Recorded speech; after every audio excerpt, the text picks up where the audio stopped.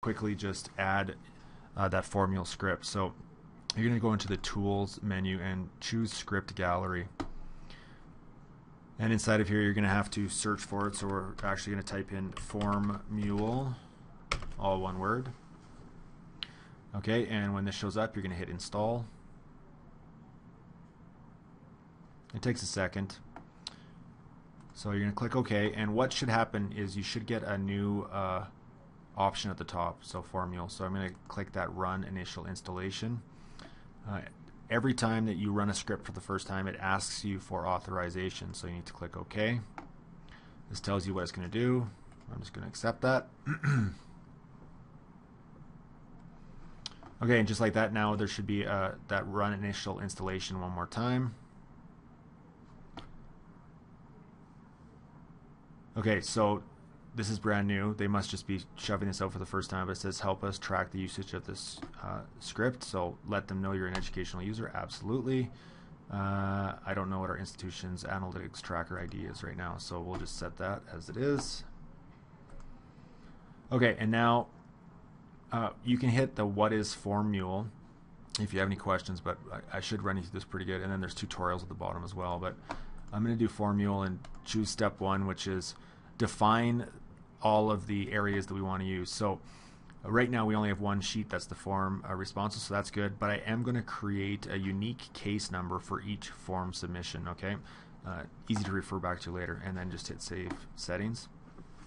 You should see at the very end it's created a new column and put the label of or title of case number in there, so click OK. And now we've got the merge source settings set up. In the new version, or the updated version of Formmule, the old copy down formulas used to exist in there, but now it's in the advanced options. So I'm going to go ahead and click on that because we want to make sure that all of those formulas are copied down. So here it is right here, copy down formulas. And again, what an amazing job by these guys. Like, look, I haven't had to really do anything so far. So I'm going to scroll down, and once I get to areas where there are formulas present, it's going to ask me whether or not I actually want them. So I'm going to select each of these. So those are the 7 questions, and then make sure I just check them to say yes, please continue to copy these formulas down. Let's see, I want total, percentage, I want comment, I want each of these feedbacks, so I'm going to activate them and select them. Yes, yes, yes, yes. Okay, and hit Save Settings. Okay, now what it does is it creates a new sheet. You can just kind of ignore this, go back into our form responses, and we're pretty much good to go.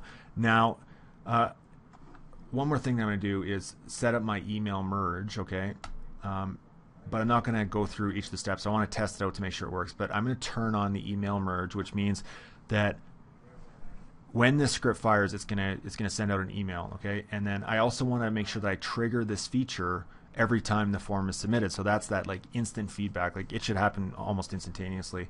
And then if you want to mess around with this, there's lots of instances where you might want to set like 6 different templated emails based upon a particular entry field. But in this instance, we just want to send an email every single time a new form gets submitted. So I'm going to submit settings. Okay, and you can see it brings up this email template. We'll talk about this in a second. It's not nearly as complex as it looks. But at this point, I want to go and make sure that my actual script is working properly, that the formulas are being copied down. Okay, so I'm going to go back in and submit another response. So we'll call this one Larry Bird Celtics at... And again, for this one, I actually don't want to get 100%. I want to make sure that it's working properly. So I'm just going to randomly... I'm not even looking, just going to pick as I go through and hit submit. Now if I head over here quickly, I should see all of those starts come in, and now look at this, it starts to mark it all for me. And if I scroll across, okay, so look, it's telling me that I only got 1 out of 7, tells me that I got 14%. Okay, my comment is you did not achieve the goal of 70%. Please review your materials, because remember, this is based upon getting over 69%. And then for the feedbacks, I answered question 1 correctly, but I got all the rest of them wrong, and you can see it's actually giving me the answers right after that. And this is the very first time I've triggered it, so it gives me a case number of 0. Right now it is also telling me that there's an error because there's no to address in the email template, and again, we're going to set that up right away. Okay, the beautiful thing about Formmule is it allows us to very easily and quickly choose any of the fields in our spreadsheet and include them into the templated email. So let me show you exactly how this works. So I'm going to go by, oh, excuse me, we've already done the setup email merge. So let me just head over to this email template, okay? And you can see that what we're looking at right here is the left-hand side yellow are the reply to, the carbon copy, the subject, and the body control plus return gives a new line, and it is HTML friendly if you want to add HTML. So, but then right here you've also got available merge variables, okay, and they all start with the $, and then these, I don't even know what these crazy brackets are called, with quotations, and basically that is the title of the different columns going across. So basically what this is saying is, let's look at question 4 feedback. If I was to put this into my templated email, then whatever shows up in question 4 feedback is what is going to appear in that email. So this is pretty powerful stuff. So let's just go to reply to. So we'll just set this as this account, which is just a school tech account for doing examples like this. And under the to, we want to send this to the actual user. So I'm going to click on this email address, and I can just copy that right out of the top. So I'm going to do Control C, and then inside of there I'm just going to do a Control V. So you can see I'm taking this value, okay, and again, whatever value shows up in this email address right here, okay, is going to be who the response is sent to. I always like to CC it to myself, so just so I have a copy of it as well. Okay, normally that would be a teacher's address. Okay, and so now in the subject line, we're going to put Aperture Intro Quiz Score 4, and then I'm going to put in the kid's first name. So I'll take that code, so I'll copy it, paste it, put a space, grab that last name, copy it, and paste it. So it's going to say Aperture Intro Quiz Score for first name, last name, right? So one of these should be like Michael Jordan or whatever I put. So now inside of this, the very first thing that I'm going to say is same thing. I'm going to do first name, last name. So I'm just going to copy this right here. And you know what? I'm just going to go first name. So I'm just going to copy the first name, come down here, and paste that. Okay, and then I'm going to hit comma. And now this is where if I click in here and I hit Alt, Enter, okay, I can get those breaks. And now I'm going to put in the message that we gave them from before. Where is that message? I called it comment. Okay, so I'm going to copy that, come in here, and then I'm going to paste that comment in and hit enter. Okay, now I'm going to go down 2 more, and then I'm going to say, let's do first name one more time. Oops.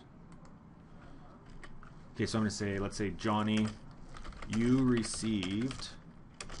Okay, now is probably a good time for you to, here's the last video that I've, okay. So Johnny, you received, and let's take what his total is.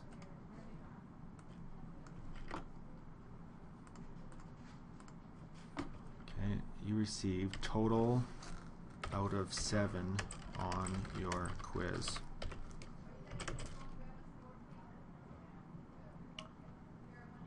Refer to the answers below.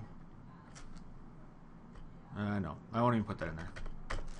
For these purposes, I want to speak this long. So now what I'm going to do is I'm actually just going to put in the question 1 feedback for them. Like, I don't need to tell them what the correct answer is if they already got it right, but I do need to send them instant feedback if they get it wrong. So what I'm going to do is actually just highlight all of these. Okay, bring it in here. Okay, and oh, what was going on there?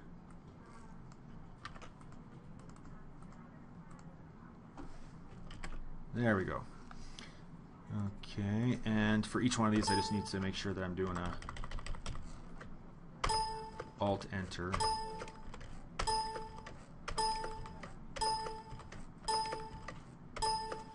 Okay, looks pretty good. Remember, I've already told them they need to redo the quiz in that comment section if they got it wrong. So I think I'm good to go. I'm going to ignore this translate code and everything else. Okay, again, if you're good with HTML and you want to spicing up what the email content's going to look like, by all means, go ahead.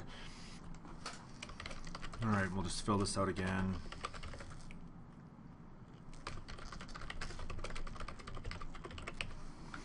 Okay, and again, I don't really care whether these are right or wrong, so I'm just going to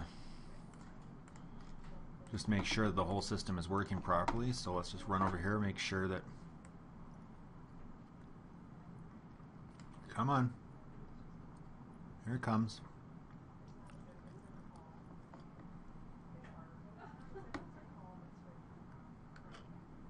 Beautiful, and you can see that it's telling me that email 1 template sent to the user's address and CC'd to back to the teacher. One thing I do want to point out about using these email template status inside of Formmule is Formmule will ignore sending an email only if this cell is filled. So like if you come in and you, like, let's say in the future delete this for whatever reason, the next time that a form is submitted, it's going to send this again because it's reading whether or not this cell is empty. So just be aware of that. So now, yeah, okay, so let's head over into our email and see exactly what that templated email is going to look like. So if I head into my inbox, I can see right now it's saying it's from me because, well, this is my account, but you can see that the title is Aperture Intro Quiz Score 4, and there is the user's name. Remember, if I come back into the actual template, right, it says Aperture Intro Quiz Score 4, first name, last name, and that was the person that just submitted it. So, oops, pretty slick, okay? And then there's the snippet. So it says, Magic, you did not receive the goal of, the goal of 70%. Please review your materials and send the quiz again. That was the comment that was based off of whether or not the kid had 70%. We've got Magic here again, which is a little redundant, so I would take it out. But again, just telling them what they got. And then here are the auto corrections and the feedback for the kids right away. So that's it. I hope that you guys see the value in this. Again, I don't want to take anything away from FluBrew because it's a very, very powerful product, but this automation for me is just outstanding, especially because I'm trying to encourage kids to do inquiry-based learning from home, and I want to try to get as many of my materials up online, and I hope that my colleagues do as well. And so, if a kid is doing something at 11 o'clock at night, wouldn't it be great if they can get that instant feedback to see whether or not they were right or wrong immediately? And that's what this is trying to solve. So, yeah, again, thanks for watching, and I hope you enjoyed it.